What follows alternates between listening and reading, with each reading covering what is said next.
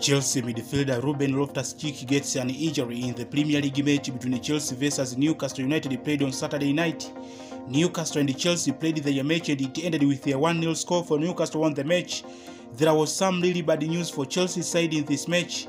Ruben Loftus-Cheek gets a minor foot injury and unable to continue with the match and is taken off the pitch early in the first half.